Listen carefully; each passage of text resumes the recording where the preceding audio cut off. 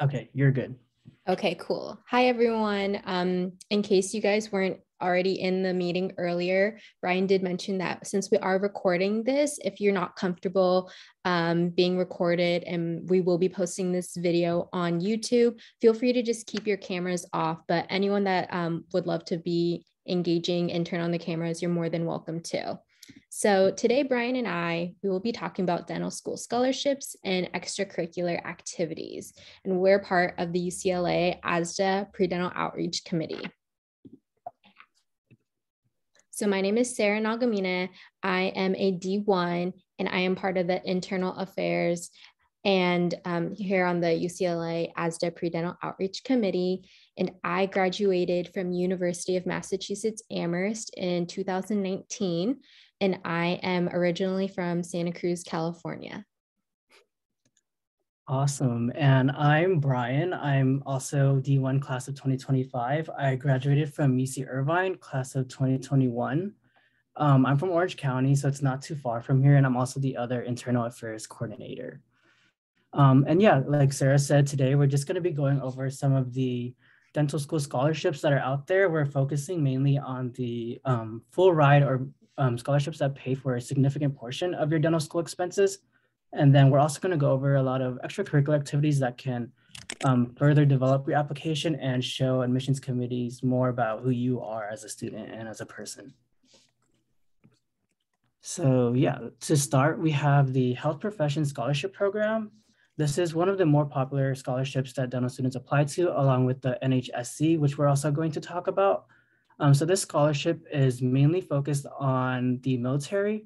It's divided into the Army, Navy, and Air Force, and the purpose is to provide awards to students who are willing to go to school in the medical field or the dental field, and then serve that many amount of years back in their respective military branch right after they're done with school. So the amount covers all of your tuition, any books, any materials, equipment, and this also includes your loops, which can go up to like $3,000 or $4,000, and your health insurance as well. And then there's also a monthly stipend of about $2,000, and this is adjusted based on where you go to school. So it's kind of based on your cost of living. I know in Westwood here at UCLA, we have a stipend about $2,200, while some other schools might be less if the cost of living is a little bit less. And on top of that, you also get 45 days of officer pay per year, which is really nice because it's kind of like a side income that you also get on top of getting all of your education paid for. So the conditions of this scholarship, you must commit the amount of years that funding is received. So if you go to any four-year dental school, you're going to commit 4 years after dental school, or if you go to UOP, you'll go for 3 years and then serve 3 years afterwards. And the commitment will be returned in the respective military branch that you initially applied to. So the scholarship is actually separated into Army, Navy, and Air Force scholarships. So when you apply, you only apply to one of the branches, not all three. And then if you do get the scholarship, then you'll be serving in whatever branch you apply to. The requirements are not too bad. You just have to be a US citizen, and then you must pass the initial physical exam. And this is honestly the hardest part of the application process, just because of how tedious it is. You have to go to a lot of dental checkups, a lot of medical checkups. You go to a little boot camp where you do a few exercises, nothing crazy, but they do a lot of x-rays on you. They basically examine like everything about you, your blood tests, making sure that you are in good enough shape to actually serve however many years you're going to be serving once you're done with dental school. On top of that, there's 2 letters of recommendation that you need, one from a dentist and then one from anyone of your choice, but someone in the military is preferred, not required, just to show that you have had experience working with people that have gone through the scholarship and kind of know what you're getting yourself into.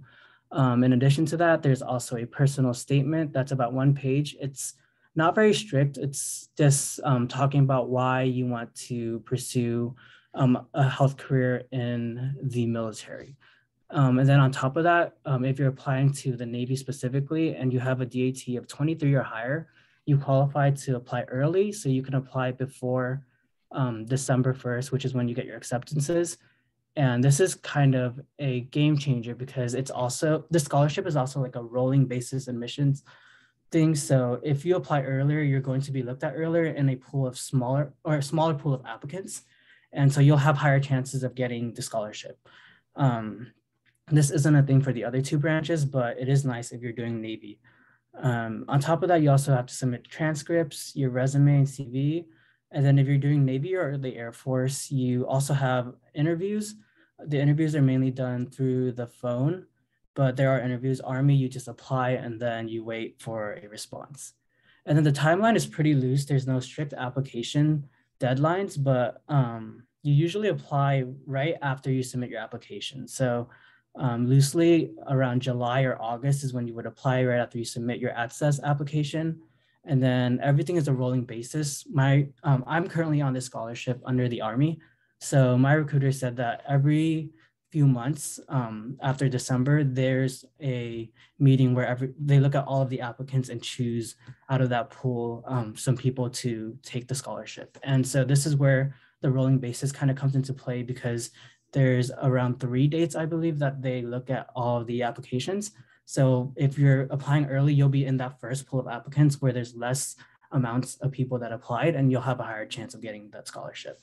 And then decisions roll out anywhere from February to July or August, so right before you start dental school. And the good thing about this scholarship is if you don't get it, it's not the end of the world, because there is a wait list for it. And on top of that, there's also a 3-year scholarship for all of the programs that you automatically apply for when you're applying for the 4-year scholarship. So you'll be considered for the 3-year scholarship. And the nice thing about that one is you'll have to pay the first year out of pocket, but the next 3 years will be all covered. And then you'll only have to serve 3 years instead of 4. And then one of the other benefits of this scholarship specifically that's not put on the slide is that if you're planning to specialize, especially if you're just in general dentistry and you want to do, for example, an AGD, there's a lot of programs out there that are tuition-based, so you still have to pay, but in the Army or the Navy or the Air Force, they actually pay you to do it. So when you go, it's pretty easy to get into these the AGD programs, and you'll be paid around like $70,000 as a stipend versus having to pay tuition. And then the next scholarship we have is right here, the Health Services Collegiate Program. And this is kind of similar to the HPSP scholarship, but it's Navy specific. This one is also for dental medical, and it covers most or all of your tuition, books, materials, equipment, once again, housing. And the housing is also adjusted based on where you go to school. So the other thing to include about this scholarship is that it may not cover all of your expenses, because this is kind of like an income-based scholarship. So they'll give you a stipend per month, and it's about $4,000 to $5,000, but that usually won't cover all of your expenses, but it'll cover most of it. And then the conditions for this one are pretty similar as well. Scholars must commit the amount of years funding is received. And then the commitment will be with the Navy. And this one's a little bit more specific in terms of having a BMI requirement and body fat requirements. And they actually will monitor this throughout your time in dental school. So you'll have to go in for checkups and make sure that you're still within this range so that you're in shape to serve those years once you're done with dental school. And then the requirements are kind of the same as well. US citizen, accepted or enrolled as a full-time student in an accredited school or program, and your undergraduate GPA must be above 3.0. And once you're accepted to the scholarship, you must pass your board exams and graduate within 4 years of enrollment. And then the timeline for this one is the summer before the year of matriculation. And this is a 12 to 16 week application process, and decisions are made year round. But one thing to note is you do have to have that acceptance before your program benefits are received. So with this application process, you would want to apply around April or May, which gives you like a 3 or 4 month leeway before you start school to get everything done and to get your decision in time. Okay, so next I'm going to be talking about the National Health Service Corps Scholarship. A lot of people might know it as the NHSC Scholarship. So the purpose of this scholarship is to award scholarships to students pursuing eligible primary care health profession training. So that's like dentists, physicians, nurses as well, nurses as well, and PAs. And the amount that they give you, they pay for your tuition, reasonable costs such as books, instruments, supplies, insurance, loops, and some other like academic specific costs that the school requires you to pay for. And they do give you a monthly stipend as well. They give you $1,500. However, that's before taxes. So after taxes, it comes out to around like a little less than $1,300. And it does not include housing costs. However, you can use a portion of your stipend however you would like. So that can be used towards housing if you would want to do that. And the conditions of the scholarship is that in return, scholars commit to provide primary care in health profession shortage areas. So those are like typically what people consider underserved areas. And you would actually be surprised by the amount of places that are considered underserved.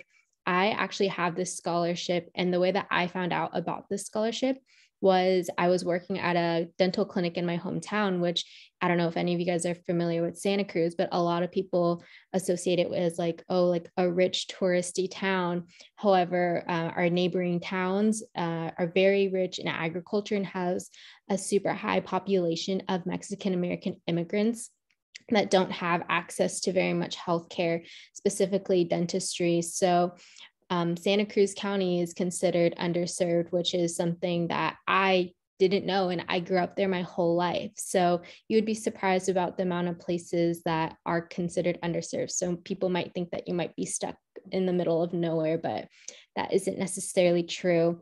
And when it comes time to serve your time, you apply just like any other job. So instead of some other scholarships that they'll assign you or send you wherever, you get the choice to apply to specific clinics that you're maybe more interested in others. However, if you don't have any success with being paired at a clinic while doing your own job searches, they do have resources that they can help make sure that you find a job. So that way you can start repaying your service. And some of the requirements for this scholarship is that you have to be a US citizen and you must be accepted or enrolled as a full-time student at an accredited school or program in one of the 50 states or US territories. And you must not have any other existing service obligations. And the application itself is pretty short. There's only 3 essay questions that I think are about like 500 words each. So it's not super long. And you do need 2 letters of recommendation, and you need your transcripts, and then you need a resume, which pretty much has like everything that you've done or things that you feel like are valuable that would help show them the amount of volunteer work and why they should pick you. And the timeline for this scholarship is that it usually opens up around the beginning of April. So it's actually opened up right now, and it closes around the beginning of May. So it's only open for about a month, but a lot of the times the essay questions, they're like the same, if not very similar to previous years. So you can kind of get all this stuff prepared beforehand, and you can find out what the previous year's essay questions were from the NHSC website. They have this thing called the guidelines, and it pretty much lays everything out, like if you were to receive it, what you would be signing on to, and so on. And then when you submit your application, you kind of don't hear for a long time. So it's a little stressful, but they start sending out notices around the end of August into the beginning of September. So that's around the time when people will start to hear, and they kind of do it in chunks. So a lot of us were looking at SDN to kind of get an idea of like if anyone had heard back, and we recognized that they were sending them out little by little. So don't be like super scared if you weren't one of the first people that were accepted, because I think I was like one of the last groups that was accepted, and it's not based off of like a rolling cycle like the other one of the other ones that Brian talked about. And to go along with some of the conditions with this, I know that a lot of people get a little bit nervous signing onto a contract. What if I decide I don't want to do this? And another thing that a lot of people aren't aware of when they go into dental school is if they want to specialize or not. So with the NHSC scholarship, only a few specialties or like residencies are like approved, meaning that they will hold off your service work until you complete these programs. And they will then after that time at your specialty or your residency, you'll begin to serve in the community to pay off like your scholarship. And those specialties are the 2 general residencies, so GPR and AEGD, and then pediatric, public health, and geriatrics. So those ones are approved, meaning that they will allow you to pursue those post like dental school graduation. But if you did want to, during your time here, like, or during your time as a dental student, if you decided that you didn't want to just do general or one of the other residencies or specialties that I listed, you can terminate your contract. And if you terminate your contract while in school, you just pay the amount that they covered for you up until that point, and you have to pay it off within 3 years of the date of default. So that's an option versus if you were to terminate your contract after you had already graduated, meaning that they already paid for all your school, you would have to pay 3 times the amount that the scholarship awarded you plus interest. So if you did not want to do this after you had already figured out that you had the scholarship, I would highly suggest that you just terminate it while you are in dental school to avoid that high repayment fee. And they will pay for however many years of school that you have like ahead of you. So you can apply as an incoming D1, so you can apply for all 4 years, or you can apply as a D2 and they would pay for the remaining 2 years and so on. And when you take on a scholarship from your D1 year and you're accepting the 4-year scholarship, that means that you're going to be paying back 4 years of service at their clinics. And then for 2 school years, you would be doing 2 years, and yeah, so on like that. And then the next scholarship, I'm not super familiar with this one. I actually wasn't aware of this scholarship until I started doing some research for this presentation. So there is a scholarship called the Indian Health Service Health Professions. And the purpose of this is for American Indian and Alaska Native American students who strive to develop their next generation of leaders, as well as help make a pursuit of meaningful career in Indian health attainable for American Indian and Alaska Native students. And what they do, it's pretty similar to the NHSC. They'll cover your tuition, required fees, and give you a monthly stipend of no less than $1,500. Not sure if that includes taxes or not. And it also does not cover housing cost. And the conditions, it's very similar to the NHSC. You will fulfill a service commitment in a full-time clinical practice at an Indian health facility upon completion of their academic or postgraduate clinical training for a minimum of 2 years. And requirements for this is that you must be a US citizen or US national, 18 years or older. And for the scholarship, you must be a member of a federally recognized American Indian tribe or Alaska Native village, a high school graduate, and a minimum GPA of 2.0. And you need your transcripts, some letter of recs, an essay, and have an intent to serve Indian people as a health profession. So it's pretty similar to the NHSC one. And the timeline, I found that it usually opens around mid-December and closes around the end of February. And then some other scholarships that are out there. There's so many out there. So try and find ones that you think that suit you and your motives in life. I think that will also give you the most success at receiving the scholarships, because it does take a lot of work to apply to scholarships. And if you apply for ones that you don't think that you'd probably get, then it might not be worth your time, but it's always a chance. So some outside resources that you might want to look into are like ADA or Colgate. They are like dental focused like organizations, and they have a lot of scholarship resources for people. They'll post about some, and they themselves offer a lot too.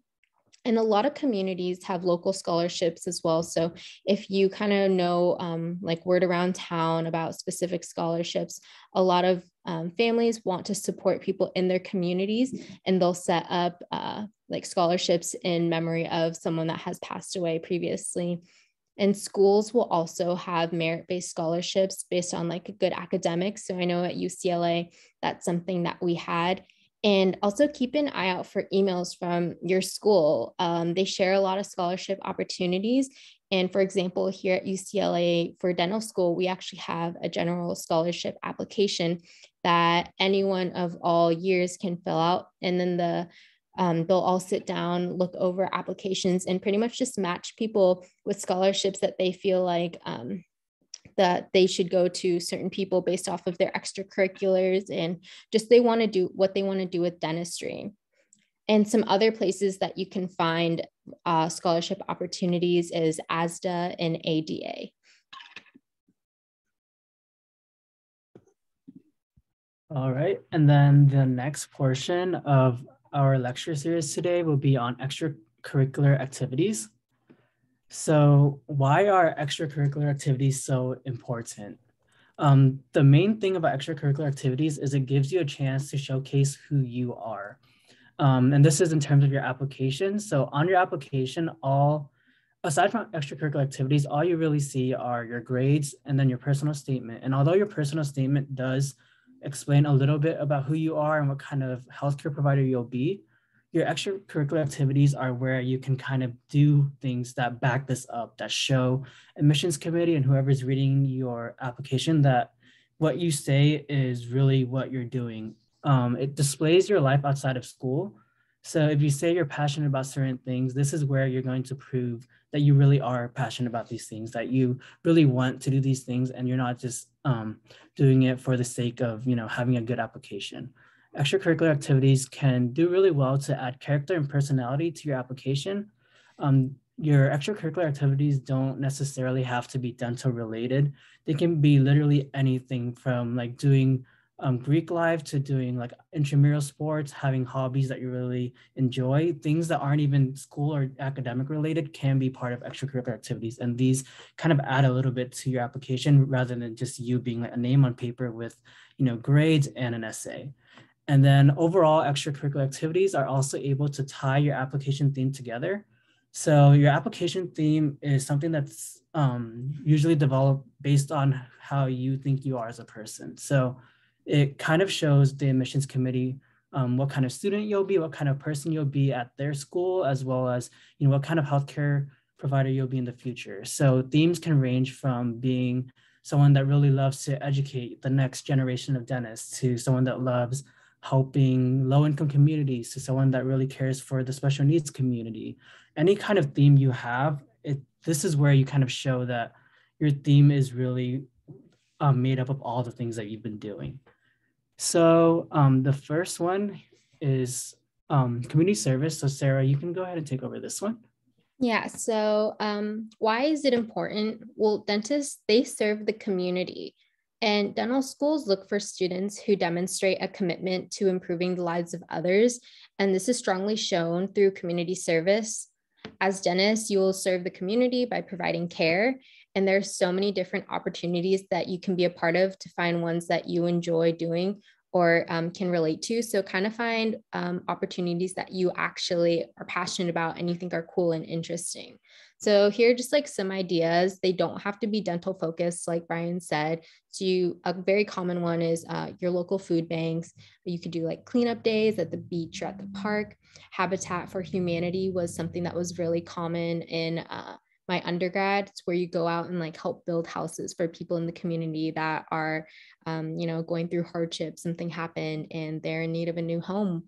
And then donating blood or plasma was something that a student one time had asked if they thought that it was something that they should include. And Dr. Margolis, I don't know if you guys were familiar with him at UCLA, he did retire, but he thought that it was a very interesting way to show, his ability to help people out. I think that's something that's really awesome.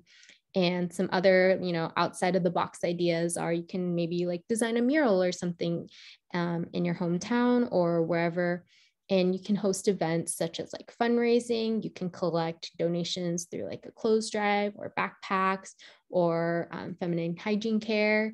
And you can teach proper hygiene techniques also to maybe areas that might not be as familiar. And like I mentioned earlier, find joy in what you do, because Brian, he mentioned, having that theme. I think it's important to kind of find what you are interested in, because it will show through when it comes time to apply. Like this person really does understand or has a strong commitment to whatever it is that they kind of have put a lot of time into. And I think that's stronger than having a lot of other small things here and there, which we'll kind of talk about. And then next is dental experience. So shadowing is a must for applying to dental school.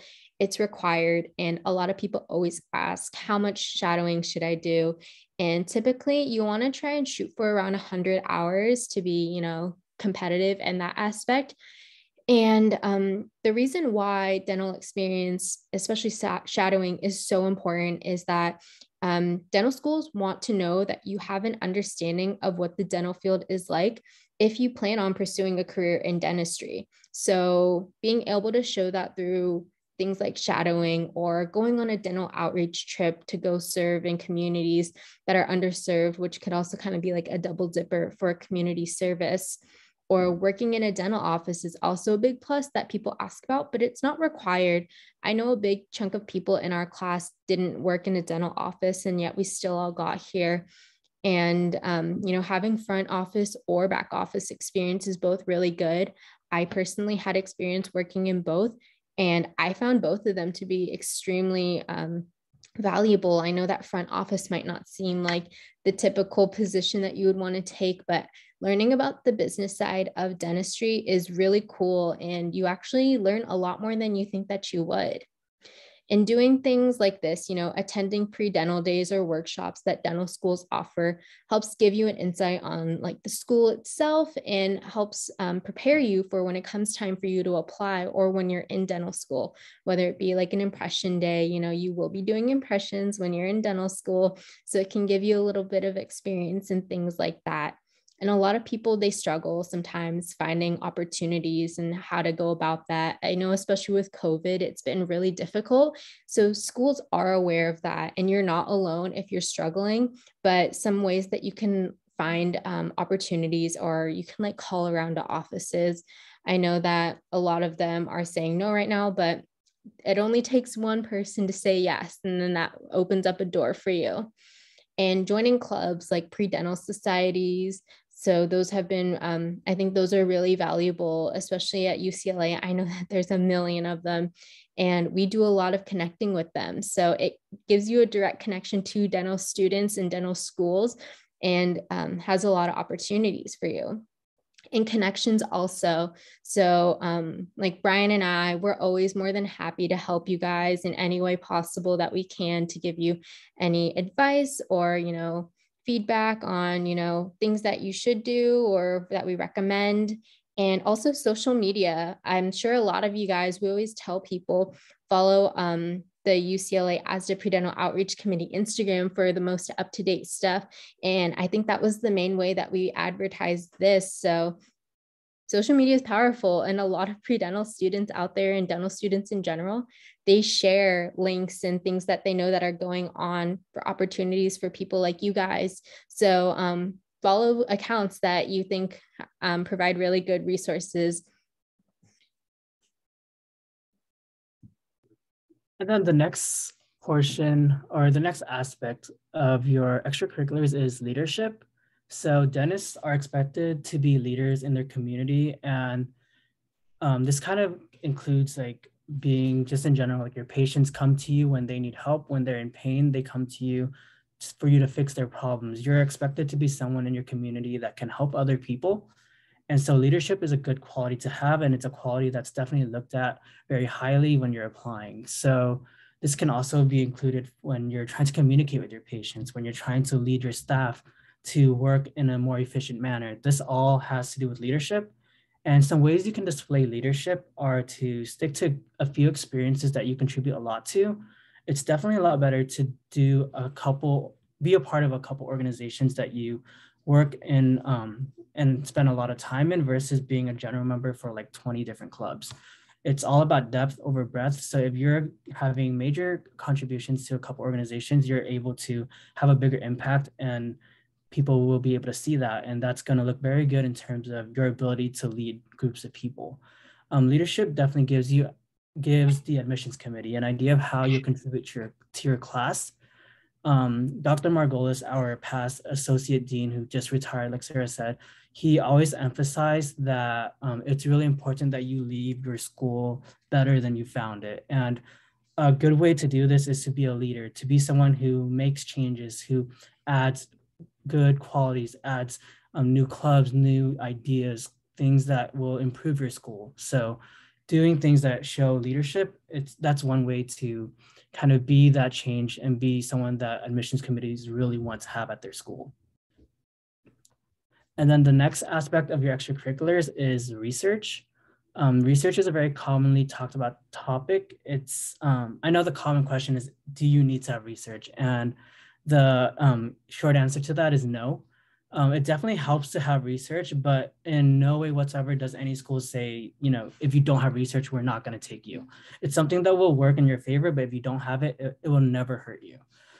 Research in general, though, if you are doing it, you should focus on the process of research that includes like problem solving, managing clinical patients, and organizing and interpreting data. The topic that you're researching doesn't really matter. It's more about your ability to gather a lot of information, process it, and then apply it to a real setting. Because that's kind of what dental school is. You're going through these 4 years, learning all this content, more content than you feel like you need to know. At the end of the day, when you're working, you're going to be applying all this knowledge onto your patients to provide the best care possible. And so research kind of gives you a little gateway into what dentistry is going to be like. So it's definitely helpful. And some pros to research are, I know a lot of schools will include it as like a class. So it's definitely a GPA booster if you do research and you check all your boxes, do everything right, you'll definitely get like that easy A. It's also good for academic development. I found that, having to read so many articles, applying all these articles to whatever research I was doing, it helped me more efficiently process and analyze information. So when I was doing classes, going through school, it was easier to read through textbooks, read through slides, and understand and apply that knowledge onto exams. And another pro is you get to work closely with faculty.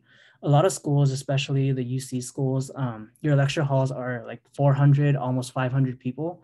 So it's definitely hard to get to know your faculty, get to know your professors, and get like a good letter of rec.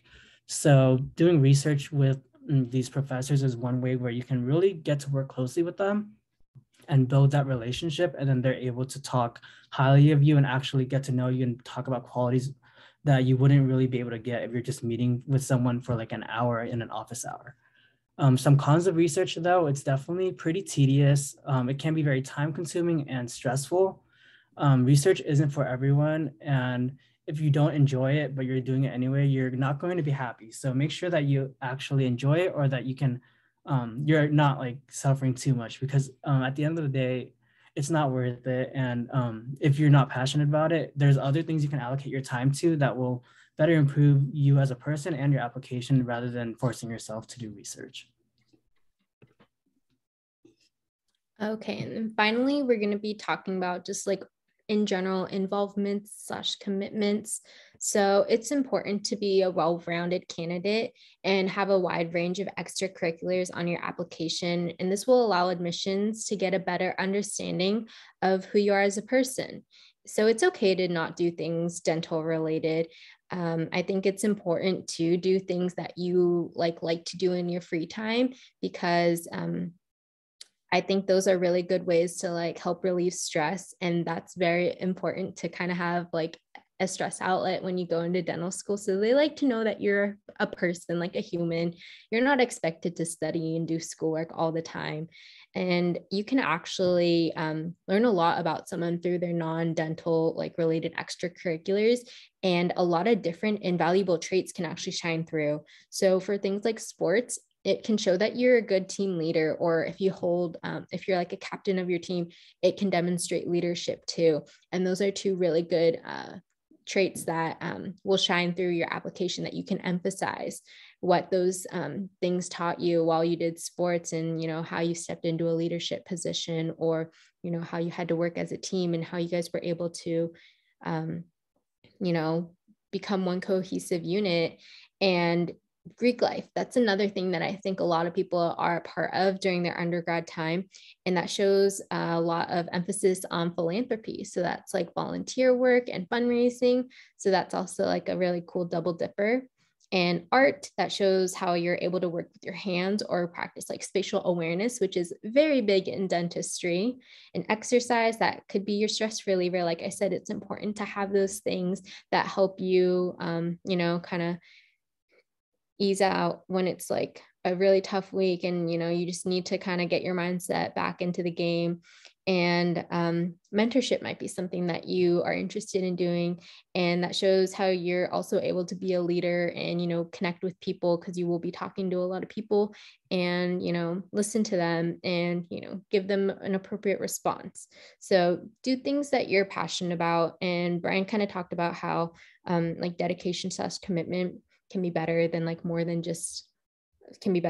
like a lot of things. Showing how you did make an impact or do a change goes a long way. So quality over quantity, in my opinion.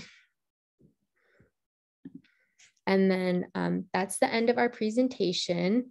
Brian, do you want to just end the recording now? And then we can go through questions and stuff. Yeah, sounds good.